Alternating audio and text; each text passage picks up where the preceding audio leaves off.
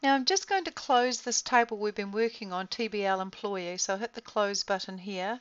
Do you want to save the layout changes to the table? And I'll go yes. So it's not saying do you want to save the data entry, it's just the layout changes. And that's more than likely the column width, so I'll go yes. I'll also hit the shutter button to open up my navigation pane, and I quickly want to create another table. So I'm going to go to create, and I'm going to go table design. The fields I'd like are call ID, and also I'd like subject, call date. Now I'm just going to take a copy of call, Control C, so I can go down, Control V, input time, Control V, input type, just to paste it and save me typing it, and then employee ID and customer ID. I'll then quickly change this to an auto number, and this to a date, and this to a date. I'll leave out the descriptions. You don't have to do the descriptions, but you can enter the descriptions into the third column. I'll also make this a primary key field, so the key appears to the left of call ID, and I'll save this as, I use the function key F12, which is save as, and I'll save it as TBL call, and this is my call table. This then appears in my navigation pane, and now I want to view the data sheet, so I'm just going to go to view. Straight away I can see I've got this call table, and I'm ready now to start to enter data. The only problem I have is I really would like to create some drop downs so that people can easily enter data and make less chance of spelling mistakes and know what options are valid. So we're going to make some combo boxes using the Lookup wizard. We'll go back to design view of the table, and the first combo box I want to make is for subject. Subject is currently short text, and that's good, but I want to hit this drop down and I want to choose the Lookup wizard.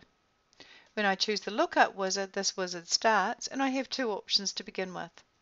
The combo box or drop down box can be based on either a table or query, or I can type the values that I want. Let's try that one first. I will type the values that I want and next. I'm going to be given one column, though I can have two or three, but I'm only needing one. So in column 1 I want to see contract, so the type of call was either, the subject was either regarding a contract, it was regarding a meeting, or it was regarding support. And then I'll go next. And I try to make these alphabetical and start with a unique letter each entry, so it's easy data entry for the users. And next. I'll then leave the label as subject, which describes what it is, and I'll actually limit them to the list, that they can only choose entries in the list and not type anything else. And I'll click Finish. I now want to see what it looks like, so I'll go to the View button, and yes, I'll save my table. I'll go across to Subject, and now I have a drop down, where before I didn't. When I click the drop down, I can choose my three options, and I have this option here as well, which allows them to edit the list of entries and add more entries if they want to. Well, I can see a danger to that, so I want to turn that off.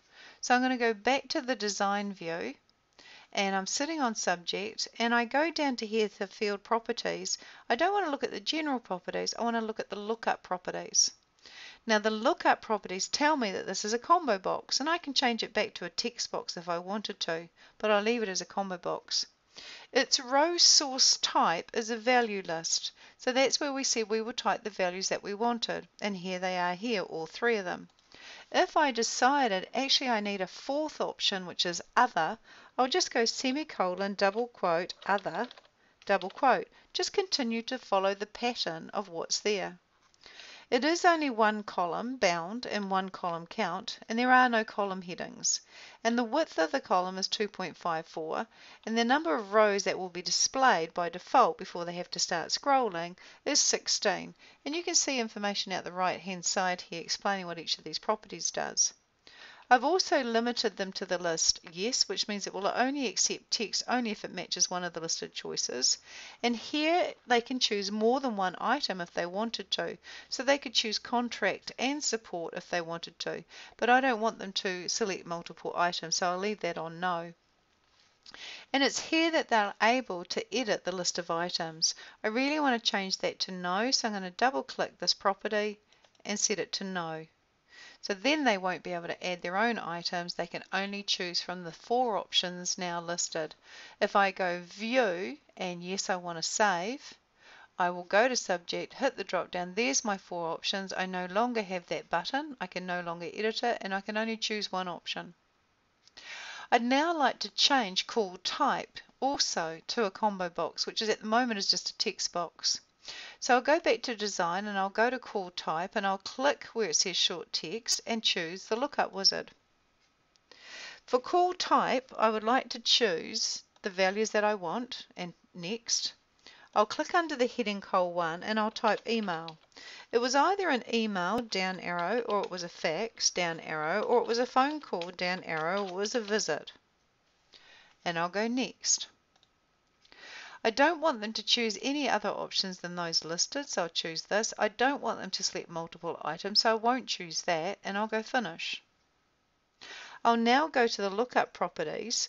I've decided that I actually need a few more options, so I'm going to press semicolon, double quote, and put other, and double quote. So it's either an email, a fax, a phone call, a visit, and that's pretty much it. I'll also allow value list edits, no. So you can change the lookup properties here as well, and they are limited to the list, yes. So if I go to view and save yes, and then I go to call type, I can see I have a drop down with those 5 options listed. So those 2 combo boxes were examples of I will type the values that I want. Now I want to create 2 more combo boxes, one for employee ID and one for customer ID, that actually looks up the employees in the employee table so that they can choose a valid employee. So I'm actually going to go back to design view. I'm going to click on employee and I'm going to change it to a lookup wizard.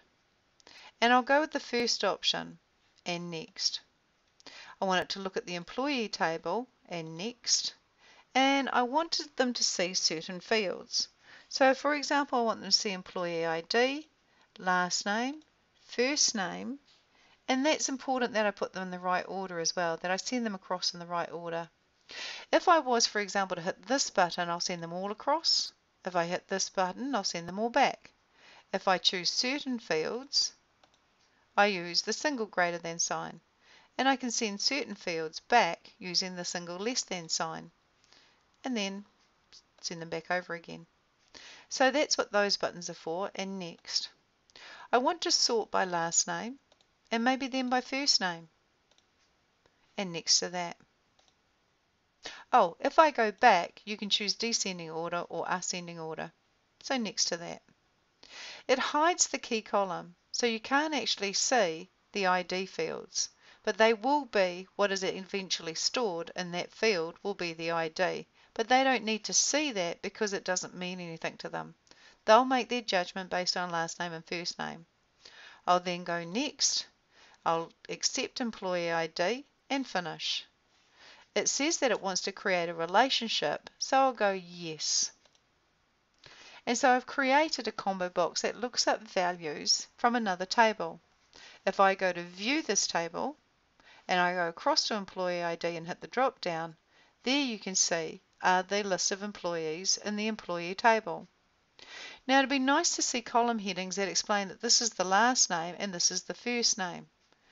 So I'm going to go back to the design view, click on employee ID, go to the lookup properties. This is a combo box not based on a values list as we've seen earlier or field list. It's based on a table or a query. This is what drives the source of what it's based on. And you can view that by hitting these 3 dots here, the build button. And you can actually see that what you see in the combo box is the employee, the last name and the first name. And it's sorted by last name and sorted by first name, though those 2 aren't showing. And I'll close that by hitting the close button. You can see that the column that's bound is the first column, which is the employee ID, but there are 3 columns. Here's the column headings. Yes, I want to see the column headings. The first column is hidden because the width is 0, but the other 2 columns are an inch wide. it'll show me 16 employees before I start having to scroll, and this is the width of the entire box. It is limited to the list. They aren't allowed to choose multiple values, and allow them to edit the list? No. So that's where you can control the particular drop-down or lookup options or properties. And when I go to View, and yes, I want to save, and I look at my employee ID drop-down, there's my column headings, and it's sorted and showing me the employees that I have in my employee table. Now what I omitted to do, which is very naughty of me, is I omitted to open up the file call tracking 2. And so I proceeded to create my call table in my first call tracking file. So I'm going to take this as an opportunity to show you how to open up the call tracking 2 and then how to bring the call table into the call tracking 2 file. You may not have to do this if you actually took notice of the notes. So I'm going to go to File and I'm going to go to Open. And I'm going to open and browse. And I'm going to browse my desktop. Oh, there it is there. And I'm going to open my call tracking 2 file. Open that. The reason I want to open the call tracking 2 file is I've actually got a customers table with 9 customers in it. I've actually got an employee table with 9 employees in it, and that just saves you doing a lot of data entry. But now I need to bring my TBL call table into this database. So if I go to external data and I go to import and link, I can import data from a new source, and it's from a database and it's from an Access database. I'll then tell it with the use of the browse button where my database is, and it just so happens to be on the desktop, and it's the database called call tracking, and I'll open it. I want to import a table, so accept this option and go OK. The table I want to bring in is the TBL call table, and OK, and close.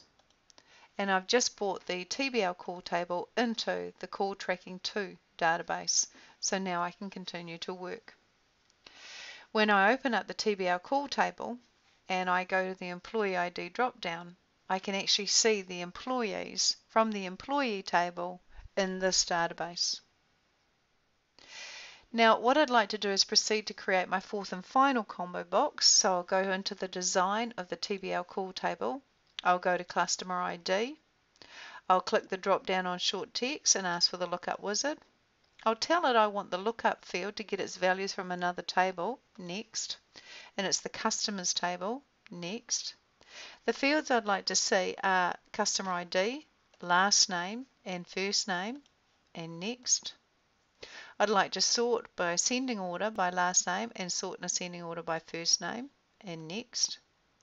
I'd like to keep the key column hidden, which is the customer ID, and be able to see the first and last name, next. I want to keep the name customer ID and finish. It wants to then create a relationship between the call table and the customer table, so I'll go yes to create that relationship.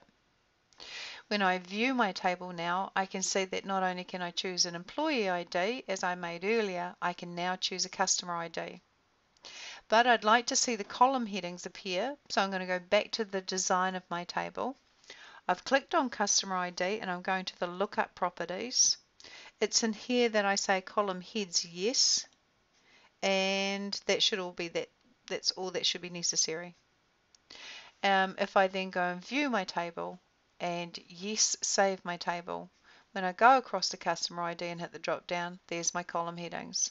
So I can see my customers, I can see my employees, I can see the types of calls that can transpire, and I can see what subjects they'll fall into. So those are your combo boxes. Now I would like to do some data entry, starting with the date. Actually starting with the subject. The subject is meeting, so I press M.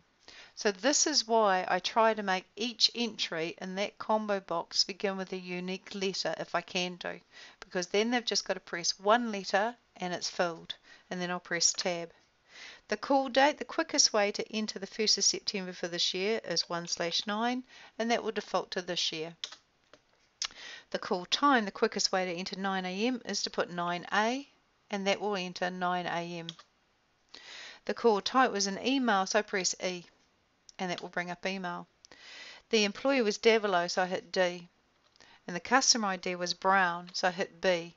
Now the first B is black, so then I go R. BR will give me Brown. And then I can go enter and tab, or enter and enter. The next one is a contract. It occurred on the 11th of this year. It also transpired at 10 a.m. It was a phone call, so P. It was between leveling, L, and done, D.